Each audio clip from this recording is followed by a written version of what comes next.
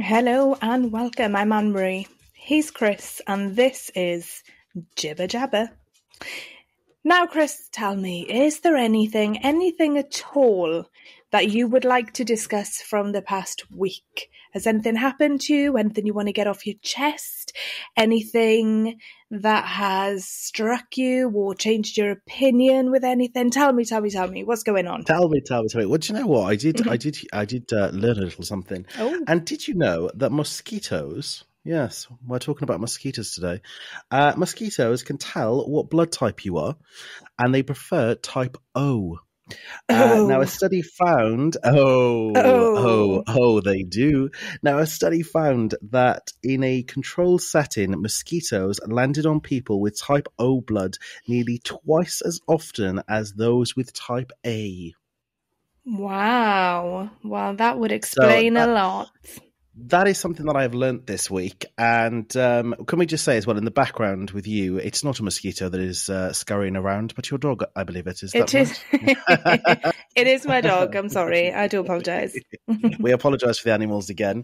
But yeah, that's what I learned this week. But overall, pretty happy. Nothing to report back. But this is what I learned about mosquitoes. That is fascinating stuff. Very, very interesting. And would you believe you can guarantee I always get bitten, and guess what blood type I am? Are you type O? O positive. O positive. I have no idea what blood type I am. Maybe that is something I should go and find out and come back and report in a later show. Have you ever given blood? I have not given blood, I don't think. No, I can't remember. Not that I recall. No, because I'm quite squeamish with blood. So anytime I've only had blood taken a couple of times, but whenever I do, I practically pass out. So I would love to give blood. However, it is not something that I have done. I believe you have, though, right? Yeah, several times now. Yeah. But that's how I found out my blood group, was by giving blood. Maybe I should try and give it a whirl and just look away when they put the needle in. I'll come and hold your hand. And hit the floor. You're a good friend. Such a good friend. And laugh. What is the best thing that you have dressed up for as Halloween? Oh, good question, because Halloween is right around the corner, isn't it? The best thing I've ever dressed up as for Halloween, I think, is I dressed up as the lead person from A Clockwork Orange. So have you seen that movie, A Clockwork Orange? Yeah. So I dressed up as that person. So I had on, like, the, what do you call them? They call them suspenders, but what are they? They are braces. I had the braces on, I had the bowler. Yeah. I had like the eye, all that malarkey, thinking I was being super original. And that night when I went out, every single person was dressed the same. I had never seen it before. Ever, right? So I'm thinking, right, I'm going to be really original. I never really dress up. But that's what I went out as. And everybody was dressed up. But I do think it is probably my best outfit, like dressing up for Halloween. That is my best outfit. But everybody had the same idea that year. What about you? Well, I'm quite boring, I'll be honest with you. I don't go over the top with Halloween costumes. I tend to put more effort into the kids dressing up for Halloween than what I ever have done for myself. So I've, dressed up as a witch and a black cat. And the good one. Oh, that's a good one. Did you have the tail and everything and the cat ears? Yeah. It's a good... So it's that kind of thing. Yeah. But you talk about kids as well. Do you not remember, like now, Halloween is on steroids. In the UK, we have definitely become very much like Americanized about it. Not that I'm necessarily saying that's a bad thing. No, I'm not also not saying that's a good thing. Mm-hmm. I'm just observing what I see, right?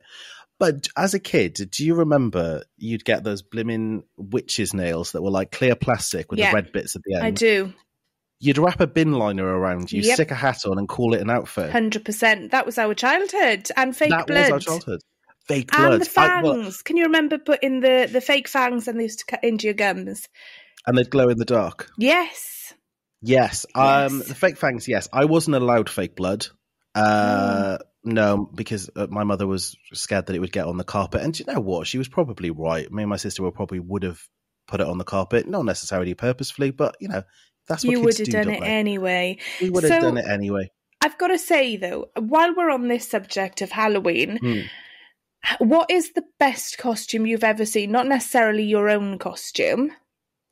The best costume I've ever seen. Oh gosh. Well, I once saw, not in person, but I did see that somebody got dressed up as Ursula. What's that movie called? Little Mermaid. Little Mermaid. And I thought that was a pretty cool costume. Okay. That's a pretty cool one. Because, like the villains and, I suppose they're really great to dress up as for Halloween, aren't they? A villain from a movie. Yeah. What about you? What's the best one you've ever seen? So, Halloween is all about the creepiness and the scariness. And I took the kids out trick-or-treating the one year when they were very young, and we were going around all the neighbours' houses, and we knocked on one door, and it was a group of young adults who were getting together ready to go out to celebrate Halloween on a night out. And a guy answered the door, and bear in mind he was quite a lot taller than I was. Anyway, I would say he was maybe about odd. 6 foot, so he was already towering over me. Yeah. I'm not great when it comes to clowns, so imagine my horror. Yeah, imagine my horror when he opens the door to my kids trick-or-treating and his face was completely done up as a clown. And I'm not just saying, just a bit of makeup. He had gone full out. It was fantastic, but I couldn't even look him in the eye. I couldn't get away quick enough. Was scary. Because Did it you was scream? freaking me. I didn't scream, but I did my heart stopped.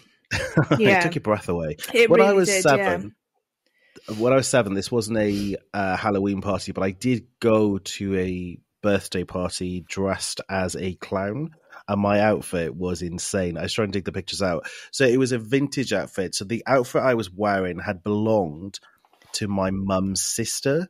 So it was something like already 30 odd years old at that point. It was such a good little outfit, and I looked the business in it. You looked the part. Actually, I really liked the part. And then I, having talked about clowns, they're not technically a clown, I don't think, but I did dress up as the Joker one year as well for Halloween. Joker's a clown? Is the Joker a clown? Yeah. Do you remember when Heath Ledger did the Joker way back when? It was that year I dressed up as the Joker, but however, it was kind of, it was more of like the makeup joke, because I'd been out I was doing some work, and I came back and was going on a night out, and then some lovely people made me look like the Joker. And that was pretty good. And I went out that evening, and I was the only one that did look like that evening. So that was better than the year before. So maybe that could have been better than your Clockwork Orange. Which had happened the year before, yeah. So maybe it was, but I still think the Clockwork Orange one was my best outfit. It was super cool. It's just that, unfortunately, everybody else that year also had the same idea. Do you love Halloween, though? Is Halloween like a time that you really... love, or is it when it's like, oh, love gosh. it. No, autumn is my favourite time of year. So I absolutely love Halloween. I love the hustle and bustle of getting the kids dressed up and the excitement of going out trick-or-treating, and even before having the kids, going out for Halloween was like one of my favourite nights out of the year. Because you knew it was, even if you hadn't made a massive effort to dress up yourself, you knew it was going to be a good night. It was going to, it was going to be a good one. I agree with that. Actually, Halloween was always a good night out. I loved Halloween as a kid. Autumn absolutely is my favourite time of year. Yeah. So yeah, pretty good. Yeah, brilliant. Awesome. Should we move into the next one? Oh, shall we? Shall we? Oh, Let's do it. Go on then, if you could. Never have I ever prank called someone. Wow. This is a can of worms. So when I was at school, I'm going to be really mindful to leave out people's names, because most of these people now are professionals with proper jobs. Unlike this one over here. Not like us, Chris. Not like us, not like me. But anyway, when I was in school, we used to love prank calling people, and we'd go to one of my friends' houses who lived really close to the school, so we could walk there on lunch. And this was back in the day before. I mean, do you not remember when text messages were like 25p, and to call somebody on your mobile was astronomical?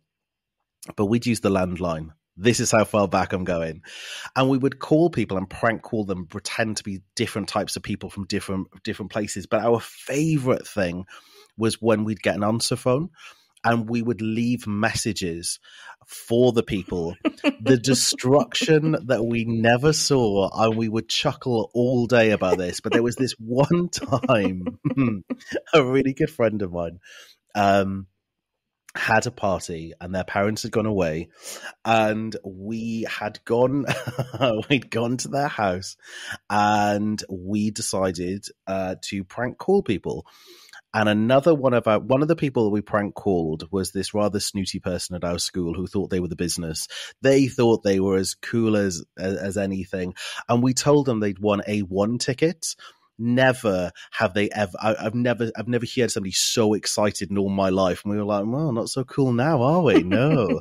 But also during this little fest of calling people, we called another of our friends who was there at the time at the party, their cousin. And we'd prank called them several times. Now, things kind of went a bit squiff, because the next thing you know, our friend's mother is banging on the door, dragging them home. They got into so much trouble for it. It was just awful. We were like, I don't think they're going to want to be friends with us anymore. This is just awful. But they were friends with us and everything was perfectly fine in the end. But yeah, I used to love a prank phone call. And I've been prank phone called. Other people have prank called me. People that you know, or people that you don't know? People that I know. Yeah, absolutely. Yeah, people that I know. I think this was like very much, not recently, but, sort of like way back in the day. Teenage years, where people would call you and hang up or that kind of malarkey. What about you, though? Yeah, so in my teenage years, it was great fun to sit on the college bus, coming home, and we wouldn't just phone people that we knew, though. Oh, no, yeah, us too. Yeah, we dial completely random numbers. Yeah. And, some of the things that we'd come out with on this phone call, I do remember phoning one and, hi, it's Elise, I'm calling. But the worst part was I had to hang up really quick because the rest of the bus seemed to find it hilarious to erupt in laughter and start singing, why you got a combine harvester?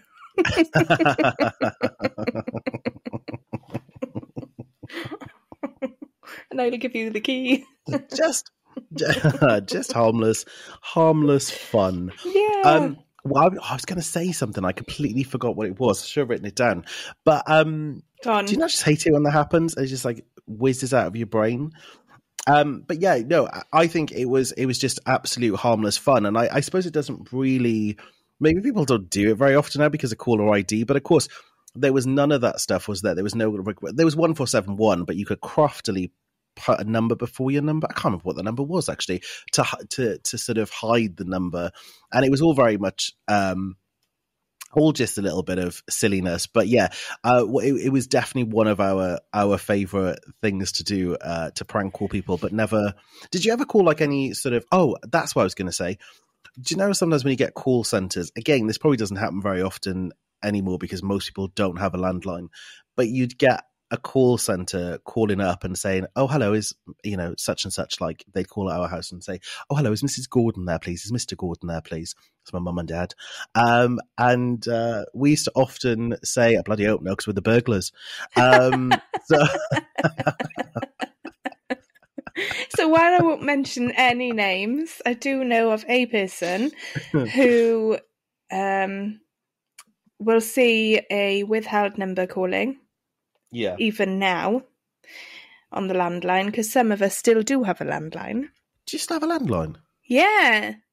Well, my parents still have a landline. I used to have one as well, but I never ever used it. Yeah, but I'm not talking about me. Somebody else still has a Somebody landline. else. And you see the number coming through, and if it's withheld, I know that they will answer their phone by going, "Hello, Battersea Dogs Home." Oh my God, my dad does that. No! I'm sure you've been there when he's done that. Have you not been there when he's done that? No. Yeah, he does that, yeah. Oh, I didn't know that. And it really throws people. Yeah. That's brilliant, though. They normally end up hanging up. Yeah, I'm just calling because you've had an accident. I haven't wet myself, have I? I don't remember that. I'll have to remember that one. You need to remember all of these. So rather than being rude, I think it's awful that when people are rude to people in service. But I am very much on board with having a little bit of fun. And that's all it is, folks, just a little bit of fun. 100%. If you could create a theme park... Oh, yeah, go on. What would it look like? Now, I've got my answers set. I know exactly what mine would look like. Let's hear yours. Do you want to go first? Or you want to hear mine? Yeah. So I would love a theme park where you stepped in and it was like a 90s music video. And everything was like a 90s music video, and everything was 90s music video themed. So you'd have like rides where you could like go on, I don't know, like I'm thinking off the top of my head, but you could go through like a Destiny's Child video and you'd be on the ride or interactively in it. And there'd be like brilliant things like Chubba Chubs and Pepsi Cola and all this kind of malarkey. I think that and everything would be bright and neon coloured, and it would play only 90s, like brilliant 90s music, and each section of the park would be themed. That's what I think would be. You know what? I'm going to start building this park as soon as we get off this. I've convinced myself. You don't look very convinced. If only you could see her face. Do you know what? Let me know how that pans out. Tell us your brilliant idea. What is your brilliant idea for a theme park? So imagine Charlie and the Chocolate Factory, and then think... One of my favourite films of all time. Yeah. And then think Oakwood. Yeah. Are you familiar with Oakwood? I am, yeah. I've been quite a few times, actually. So as you go in through the entrance, you've got a little train that takes you into the park. Yes. Yeah? So instead of that train taking you into the park, you'd have a chocolate river with a boat taking you into the park. Oh my God. This actually is so much better than my idea. I've overthought this, haven't I? No, I'm annoyed that I didn't think of this, because Charlie and the Chocolate Factory is definitely in my top 5 of favourite films of all time. Now, as much as I love the Tim Burton film, and we all know how much I love Tim Burton, you know, mainly because I want a job off of him. But the original is my favourite, and it's my favourite because everything on that set was real. Yeah. That's why it's my favourite. Anyway, back over to you. I'm hogging the light for your brilliant theme park. So yeah, I would have this chocolate river with the boat taking you into the park. The trees would no longer be just trees. They would be candy floss trees. I want to go. I know. This is the best thing. Why have they not invented this, though? I don't know. Maybe they're waiting for me. Maybe they are. Who owns the rights to that movie? That wasn't a Disney movie, the remake, was it? No. I don't think it was. Why has no one done this? I don't know. It would be amazing.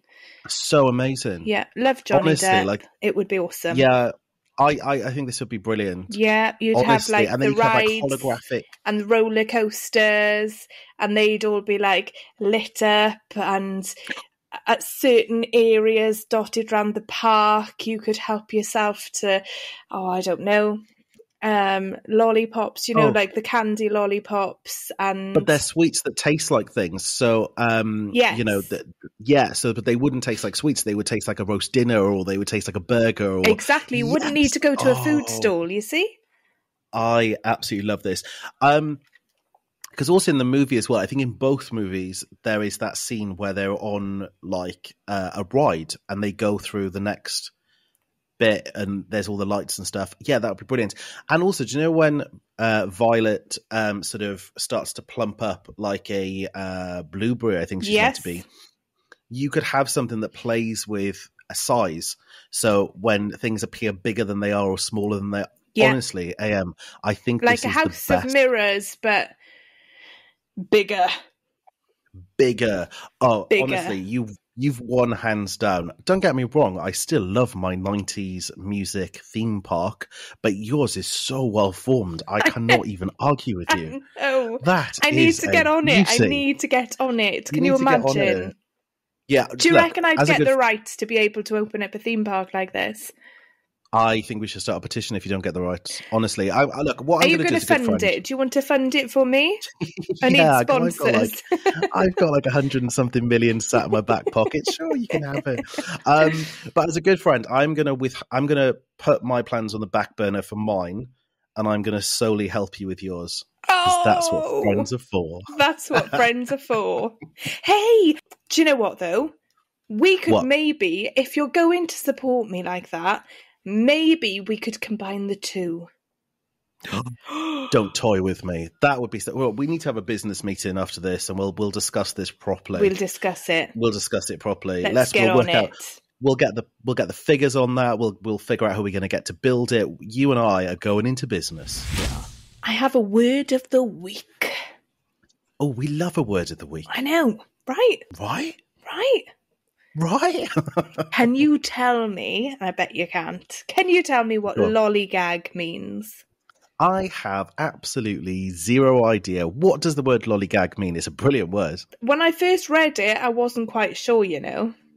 Did you think it was something mucky? Yeah, a little bit. I'm not going to lie.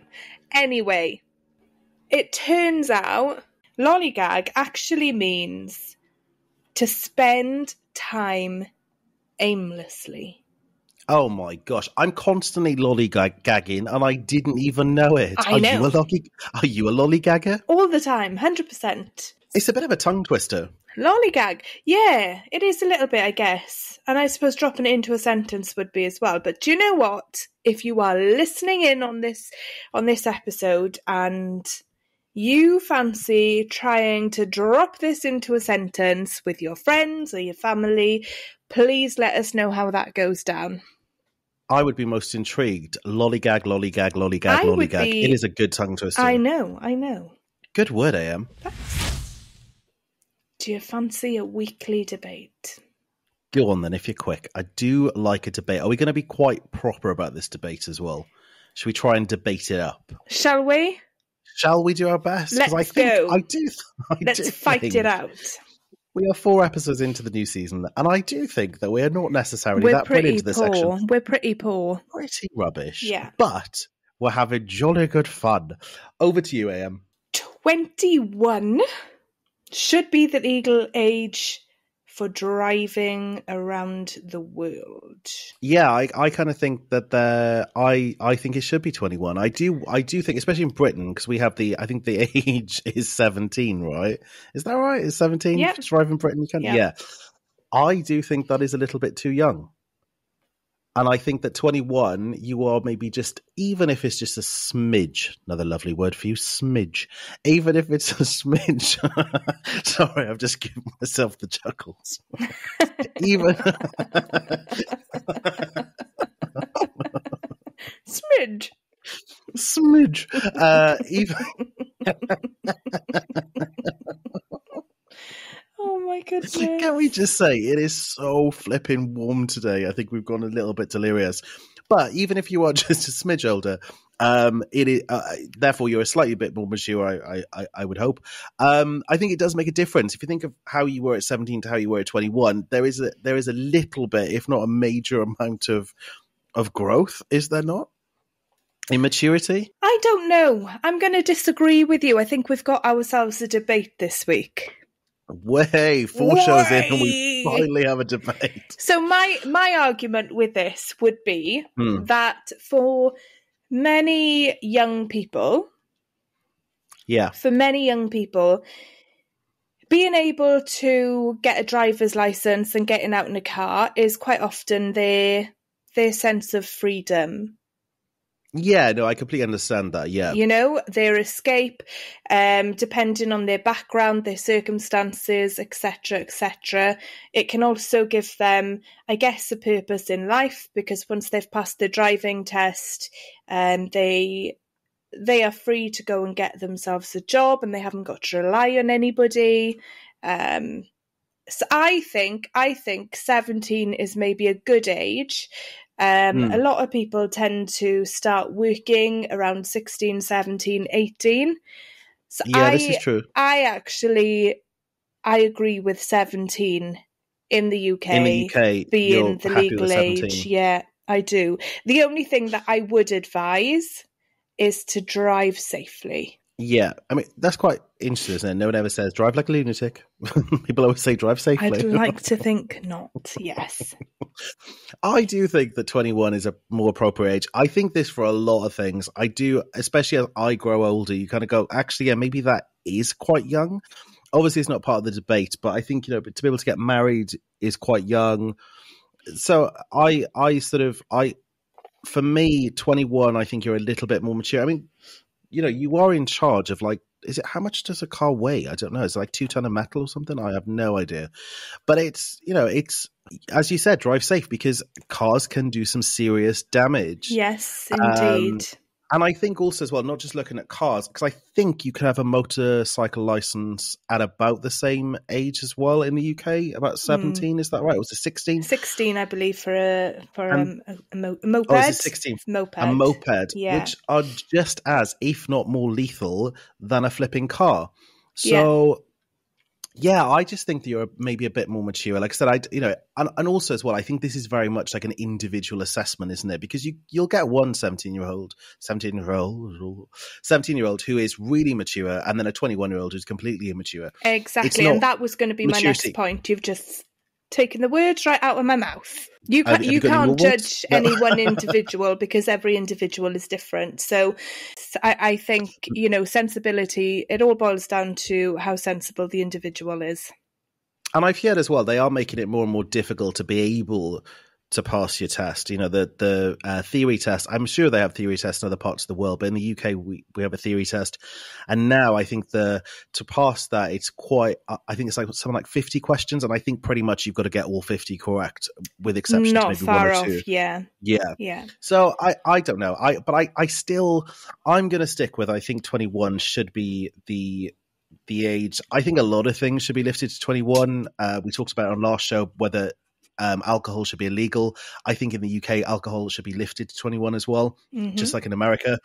But I guess on this one, we are going to have to agree to disagree. Oh, correct.